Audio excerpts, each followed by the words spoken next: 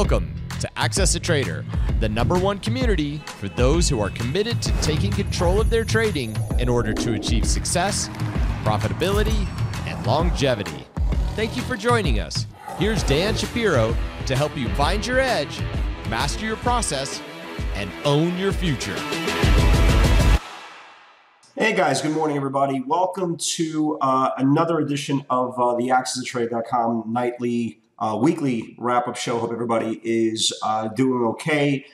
Didn't see you guys last week. I was on the vacation in the Bahamas. I was in Atlantis for 6 days with my family. Really got a chance to kind of decompress. We always talk about how important it is for, especially in this business, how important it is to kind of let loose and kind of breathe a little bit, take a step back and kind of re-energize. And I was in the Bahamas for 6 days, got to swim with dolphins, pretty cool, got to swim with sea lions, pretty cool, and I got to spend $9.50 on a bottle of water. That's right, I was warned. And for all intents and purposes, let me just put it out there, a $9.50 bottle of water tastes kind of exactly the same as a $1.50 bottle of water. But again, I was warned. It is what it is. You only live once. More important is I had a great time. I got to recharge and, kind of get recentered. So talk about the week, right? Talk about the week here. So I kind of glanced at the markets, while I was there. I wasn't, I don't trade in, I have zero interest of trading on vacation. The whole point of vacation is to kind of recenter. But I kind of always look to see, what the market's doing more or less, just kind of a broader scheme, not necessarily individual stocks, but kind of just to get an overall, synopsis of what's going on. And you could clearly see just by the last 5 days of the market, I traded very light on Thursday, my first day back, and yesterday was my first full day that I traded for the week.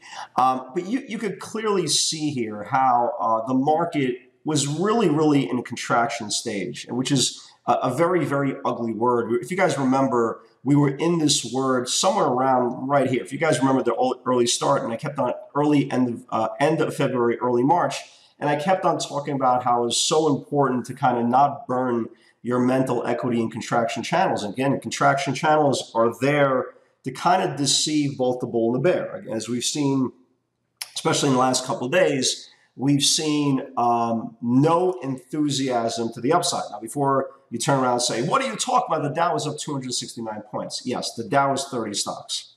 Let's put that aside. Anybody who's been trading for a long time kind of understands that. Disney, kind of did its thing. Boeing, you take Boeing and Disney, that's a huge chunk. You take the financials, huge chunk, energy, huge chunk. So there's only 30 stocks. So before anybody goes crazy, oh my God, the market's up 260 points. What are you talking about? Again, if you're trading more than 30 minutes, you kind of know what I'm talking about. So when you look at the NASDAQ composite, kind of where it was right here, right? On this linear move right here, putting in contraction channels, the bulls and the bears were deceived. Okay, every single interval was represented with strength and weakness. You saw one day financials strong, and then the next 5 days the financials weak. Then you see one day the technology names beta strong, and the next 5 days they're weak. And ultimately what it led to was kind of a line in the sand. Are we going to continue to go up in the linear exchange, or are we going to go lower and have a very aggressive move? Because people are sometimes blinded by the rose-colored glasses because everything's supposed to go one way,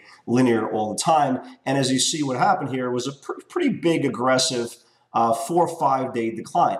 And we're kind of getting the same thing right over here, right? We're seeing here shrinking channels. Okay, now again, it could mean something, it could mean nothing. Okay, and we'll get to that in a second.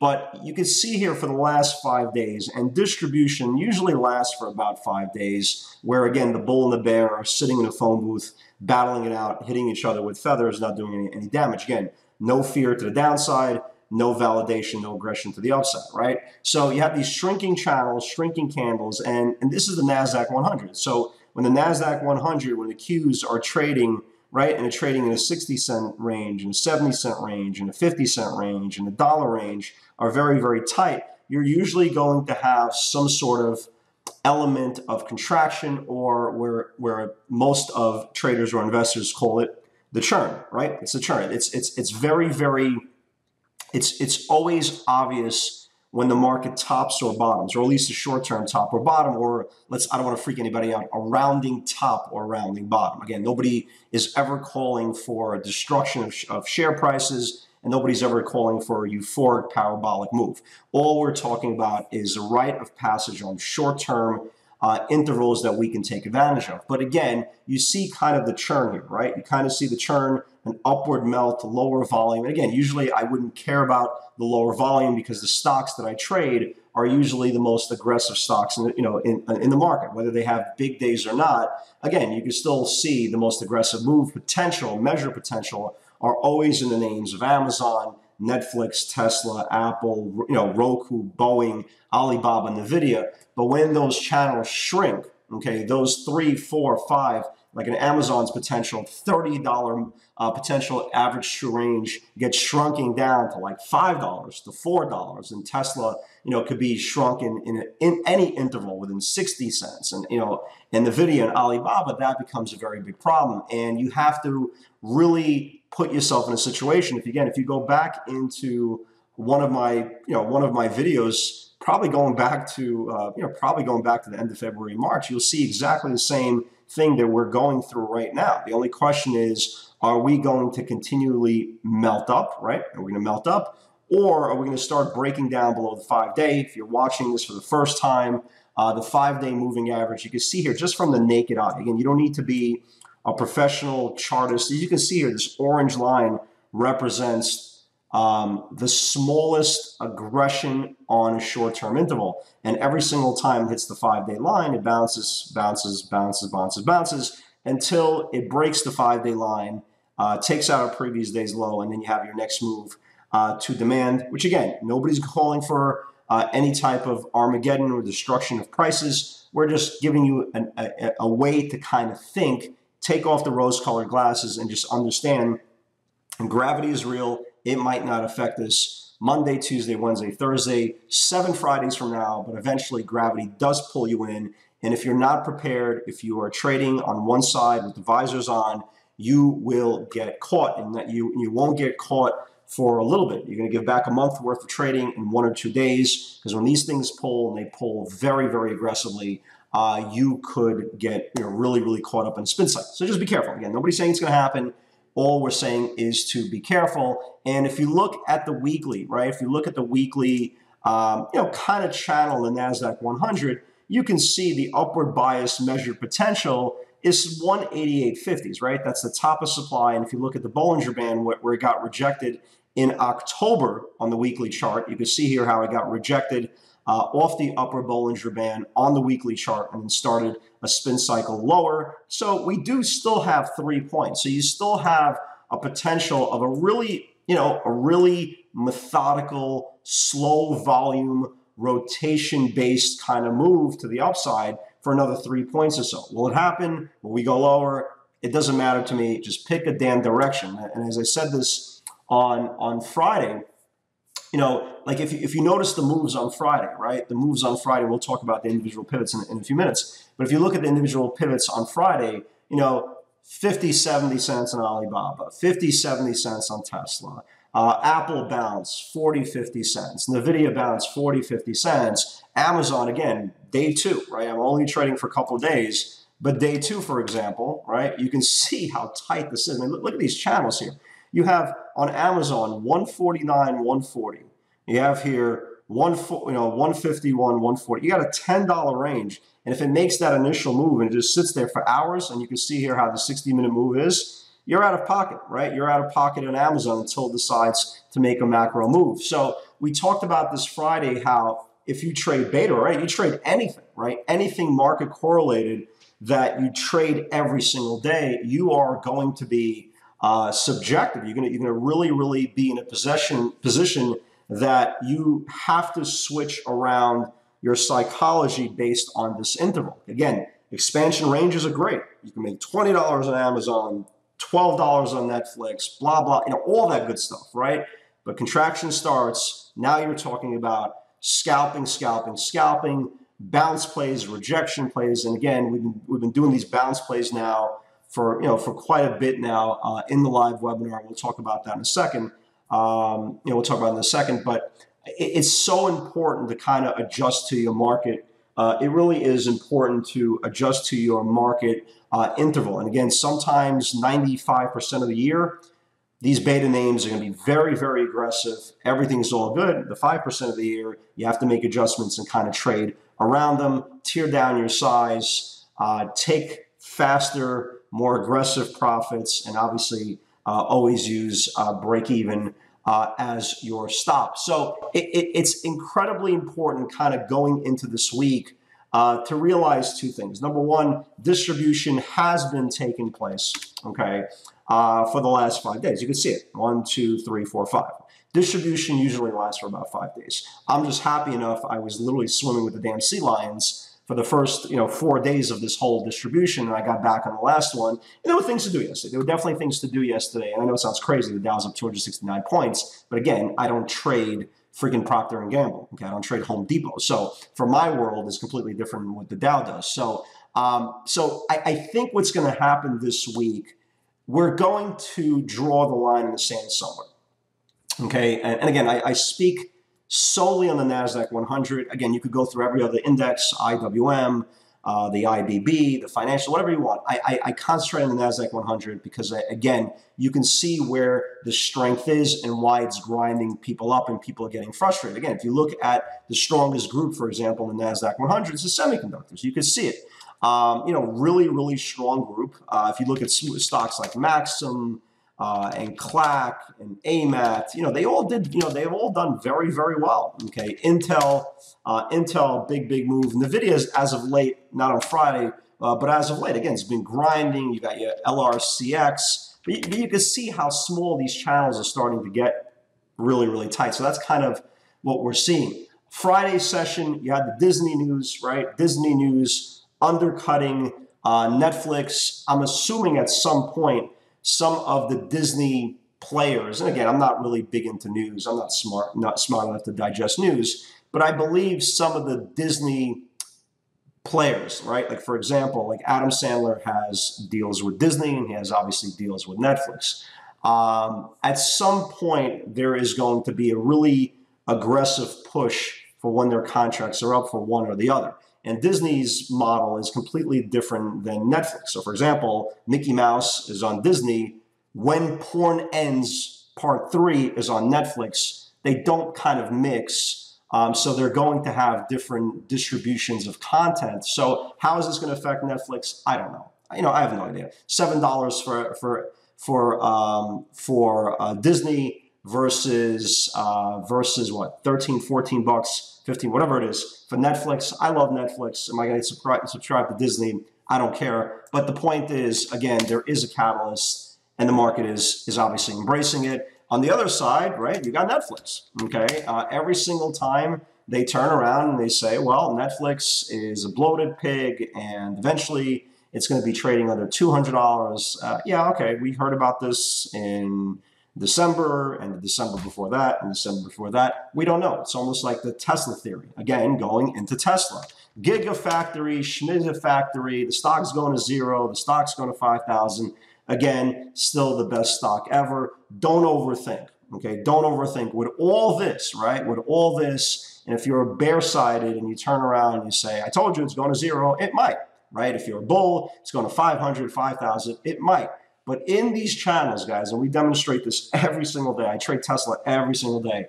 Within these channels, there's so many good opportunities. And I say this again, if you're passing judgment, you're a perma bull or perma bear in the stock, you really are missing out on just absolute phenomenal trading action within these micro channels, within these macro channels. It's just a phenomenal trading stock. And again, I think it's my favorite, probably my favorite stock ever that I've traded now in the last 20 years. So going into this week, I am, it's hard to say you're not bullish, right? I mean, the market's going higher. But again, I am very wary of how tight we're getting, especially on this 5-day interval. Look, I think if we start losing this 5-day, maybe 184.50, right? Let's just talk about maybe a couple of days of losses, right? If we start losing this 184.50 and close below the 10-day moving average, below 184 and a quarter, 184, then yeah, I think we will start kind of a back test for 2-3 days. But until that happens, again, just look at the weekly chart. Again, you want to be prepared for both sides. Just look at the weekly chart on the NASDAQ 100. It still can grind all the way to 188.54. So please, don't paint yourself in a corner. You're not a bull. You're not a bear. You're an opportunist, and you should trade on both sides of the market. So Friday's session, again, was there massive moves, the normal, oh my God, there was so many things to do and everything triggered at the same time? No, it wasn't that way because, again, we're in contraction, but there was definitely enough things to get you from point A to point B. And as we started demonstrated within the PS60 theory, this is just not any more stocks coming out of channels. And I'll demonstrate here in a second. You can have stocks coming out of channels and they confirm and they go higher or they go lower, or you can see the power of the bounce within channels, which is an incredibly good subsidized way of income. Because again, when they hit the top of the channel, they'll fade. You can get 50 cents, $1, $1.50. If they come to the bottom of the channel, I'll show you in a second with NVIDIA, you could get a bounce, 50 cents, 60 cents, 70 cents, 30 cents. Again, it's not a lot, okay? It's not your primary way of making money. But again, you are taking what you're knowing within this PS60 theory, and you are positioning yourselves for subsidized income within these channels. So let's talk about Friday. Again, some natural breaks, both up and down, a couple of good bounce plays. And again, I've said this to new traders all the time, okay? I have no problem with anybody turning around and say, well, what's your favorite book? What's your favorite? Do people even still, use DVDs, but whatever, streaming, any option. What is your go-to suggestion for education? And I've never discouraged the fact that everybody should read, right? Read as much as you can. There's so many free financial sites out there that you can get opinions about the market, whether you believe them or not, or whether you trust the opinions or anything to do with financial opinions. It's your prerogative based on how you trade, based on your theory of the markets. You could take them or leave them, but there's so many good free content out there, okay? But the best lesson, the best way to always look at the markets is in real time, okay? And what I do, 2 or 3 times a week, I'll put a trade, like on Friday, for example, I put 2 trades on Twitter, right? On Twitter, just to show you guys 2 different ways to make money within this PS60 theory, one for a natural sneaky pivot to the upside and one for a bounce play, okay? And I did this in real time. I did this before the price action hit, just to show that, again, reading is great. Watching streaming content is great, whatever you call it, DVDs, whatever the case may be. But again, there is no substitute for live education. Again, we live in real time. We love in real time. We cry, we laugh. We all do this in real time. Your market education has to be in real time.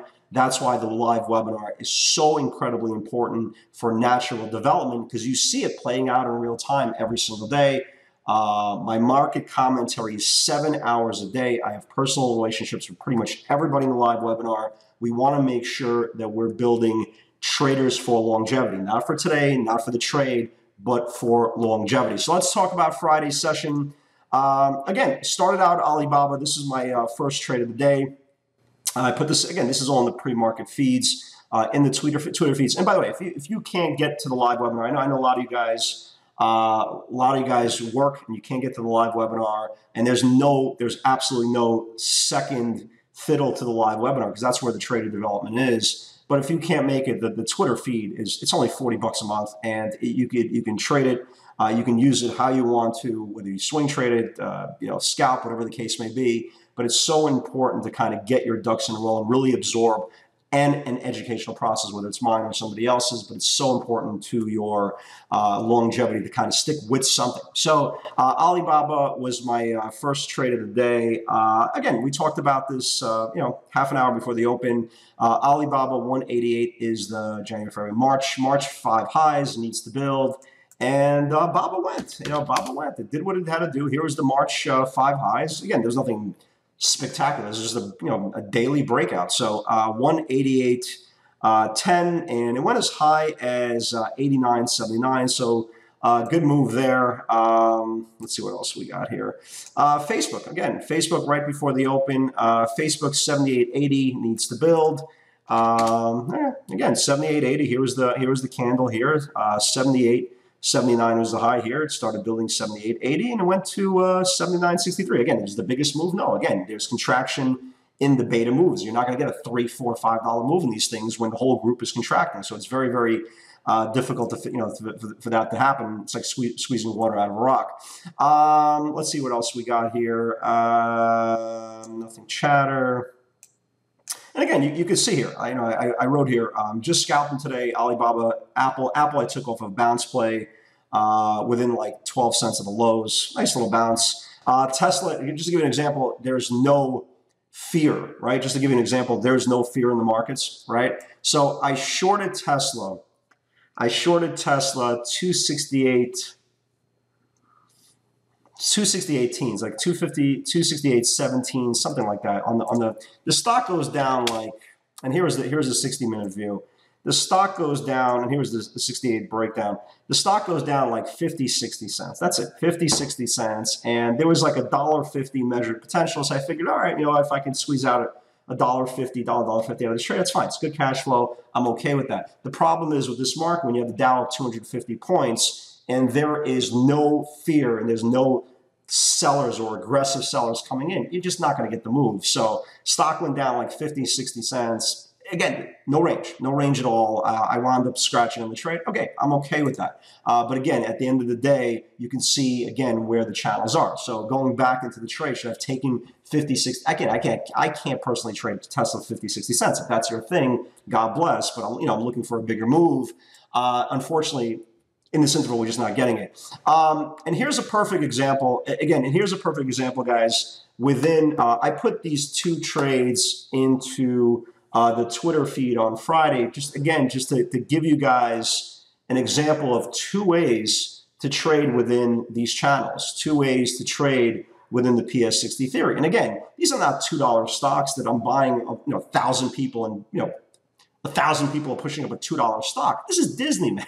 This is Disney. This is Tesla. This is Netflix. You can't wing this stuff. Okay, you can't wing it and put your feet in the fire. You got to be really on the ball of what's happening here. And the whole point was I wanted to show it in real time, and it was the name of the game of how the PS60 theory works and how you can process and profit on both sides of either the pure bounces, pure rejections, or pure channels. So again, Disney, if it wants to dance, it has to reclaim the 2870 to build. And again, why was Disney? If you look at this, if you look at Disney's chart, like why was 128.70? Again, everybody always looks at the top of the channel. Everybody looks always at the bottom of the channel. The meat is in between. Okay, and if you can see here, when Disney held, okay, it put in a high here of 128.65. Everybody see that, right, guys? 128.65. And once it started building 128.65 or 128.70, and it confirmed this 130 area, the stock explodes, right? The stock explodes. And again, that's the whole point of sneaky pivots. That's the whole point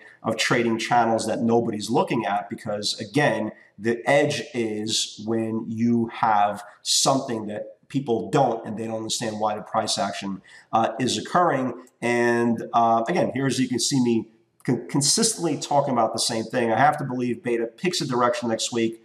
Doesn't matter to me which side. All these 50 and $1 moves are okay, and they're subsidizing your income, and they all up. But damn, can a brother get an expansion channel? That's right. And here I obviously joke around. People, for option players buying premium, what happened to them the whole week? And here's another example. This trade I didn't take, and I'm kind of sick to my stomach that I didn't take Netflix. If you did, I was already kind of done for the week. Netflix, this was a big flush here. I didn't take it. 353 sneaky area. If it builds below, it can flush. I'm not sure why I didn't take the trade, but I personally didn't do it. But again, the greatest part about trading pivots, nobody needs to be in the trade with you. Here's the 353 right over here. and went down $3. So that sucks for me, but if you took it, good job there. And the last thing that I want to show you guys, again, and here's the whole point of trading bounces off the bottom channels and trading rejections off the top of the channel. And I wrote this on the videos at the bottom of the rising support on the 60-minute channel, 169.80s, right? That's the bottom of the channel, right? You can see it. That's the bottom of the channel here. Let's see if some eager shorts get trapped, and if it reclaims, could snap back up, and next candle later, this is what, 5 minutes later, and here's the bounce, and it touched perfectly, and it actually traded up about 60 cents into the next supply, and I wrote 190.60s is the first supply. Consider it taking some off here. Break even on all runners. Why was 160.90 supply, and you needed to take some stock off there, because if you look at the 60-minute view, right, that was the bounce, and it traded right back to here, 190.66, and then came right back down. So that's the theory. That's the theory. So going into this week, folks, again, we have to assume ranges will expand. Will they? To be determined. But again, the greatest feeling we have is being in control of our trading, understanding there's multiple ways within the PS60 theory that we can profit. But most important thing is we are in control. We're trading because there's value and not because the market's open. Guys, God bless everybody. Have an awesome, awesome weekend and a fantastic trading week. God bless, guys. Congratulations for putting in the time to take control of your trading. You're one step closer to owning your future and achieving the success you desire. Want daily trade ideas directly from Dan, straight off his personal watch list? Unlock our free PS60 Vault, where you'll get nightly updates on pivot opportunities we're watching for the next day's session. Click the link in the description to get started today.